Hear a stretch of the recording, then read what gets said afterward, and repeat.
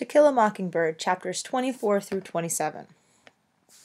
Chapters 24 through 26. Things are not always what they seem. The phrase, fight the good fight, comes from the Bible, specifically the book of Timothy, chapter 6, verse 12, which says, fight the good fight of the faith. When Lee says that Aunt Alexandra and her missionary circle are fighting the good fight all over the house, she's implying that Aunt Alexandra and the women of the missionary circle are working toward the building up of God's kingdom with the work that they're doing in the house that day. In colloquial usage, the phrase means to fight a noble and well-intentioned battle. So Lee is also suggesting that the ladies of the missionary circle are working in a well-meaning and sincere manner.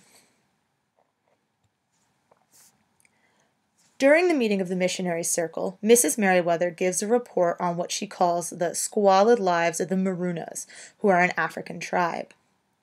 The Maroonah are a fictional African tribe who are non-Christians and live in squalor in Africa, but are being converted to Christianity by J. Everett Grimes, a Christian missionary whom the ladies deeply admire. The women of the missionary circle seem deeply concerned with the poverty and harsh conditions faced by the Maroonah, which makes them seem like compassionate, caring, and religious people. However, while the women of the missionary circle certainly seem sympathetic to the plight of the Maroonah, a far distant African tribe which faces poverty and squalor, they are far less sympathetic to the plight of the black citizens who are literally in their own backyards. Following Tom Robinson's death, the black community of Macomb County has been understandably upset.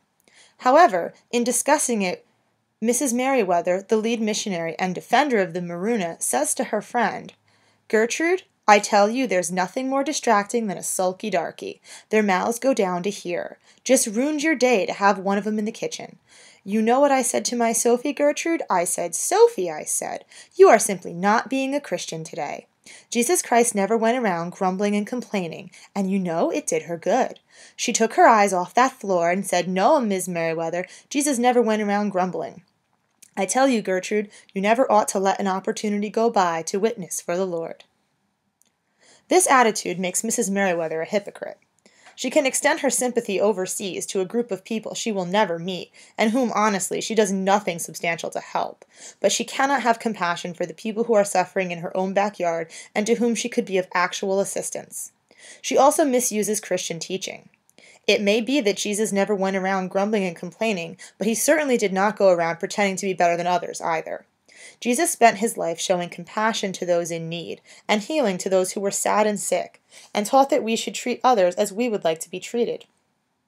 It is Mrs. Merriweather who is not being a Christian here. The sad thing is that Mrs. Merriweather apparently has no idea how hypocritical she's being.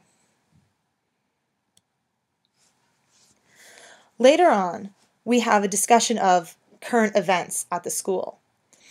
For his current event article, Cecil Jacobs relates a story about the German dictator Adolf Hitler. Cecil discusses how Hitler started a program to round up all the Jews and half-Jews too, and he wants to register them in case they might want to cause him any trouble. Of course, the reader understands that Cecil is describing the beginning of the events that will ultimately lead to the Holocaust, which is considered to be one of the worst genocides of history and certainly one of the most potent examples of the extremes of racism. Harper Lee brings up this news item here to draw parallels between the way the people in Macomb treat black people and the way Hitler treated the Jews. Lee wants the reader to understand that any prejudice against any group, if given enough space to grow, can lead to large-scale persecution. As a response to this news item, Miss Gates tells the class, "Over here we don't believe in persecuting anybody. Persecution comes from people who are prejudiced," and she is very upset about what Hitler is doing to the Jewish people. However, this stance upsets Scout. While Miss Gates is right to be mad about what is happening to the Jews in Europe, Scout is bothered by the fact that Miss Gates is prejudiced against black people. The night of the trial, Scout hears Miss Gates talking to Miss Stephanie Crawford. Miss Gates said, "It's time somebody taught them a lesson. They were getting way above themselves, and the next thing they think they can do is marry us." This discrepancy in attitude bothers Scout, who believes that it's not right to persecute anybody. Essentially, Miss Gates' hypocrisy is what bothers Scout the most about this situation. Chapter 27, Events Are Turning Dark. That October, Bob Ewell gets a job with the Works Project Administration, or the WPA, a government program during the Depression that provided jobs to unemployed citizens in areas such as construction and road maintenance. Shortly after he gets this job, he loses it, presumably for laziness. Ewell, however, blames Atticus for losing his job. Later, someone, most likely Ewell, breaks into Judge Taylor's house.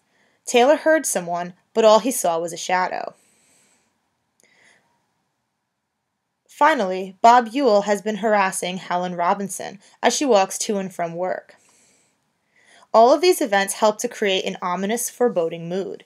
It seems that Ewell isn't done with the people whom he believes ruined him during the Tom Robinson trial, and that he is slowly working his way through his enemies list. The reader should remember that he has already threatened Atticus. Lee is foreshadowing that something is going to happen to Atticus later in the book with this chain of events. The other big thing going on in this chapter are the threats to the children. Chapter 27 counterpoints two different kinds of threats for Jem and Scout. Throughout their childhood, the biggest threat Scout and Jem faced was from Boo Radley, the nearly legendary phantom of the neighborhood.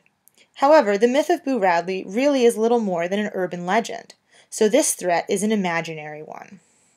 And as time passes, Jem and Scout lose their fear of Boo Radley, as is natural, because they're growing up, they're maturing, and they're experiencing a more developed and adult view of the world. However, in Chapter 27, a very real threat emerges, and that's Bob Ewell. Ewell's grudge against Atticus makes him a very real threat to the children and their way of life.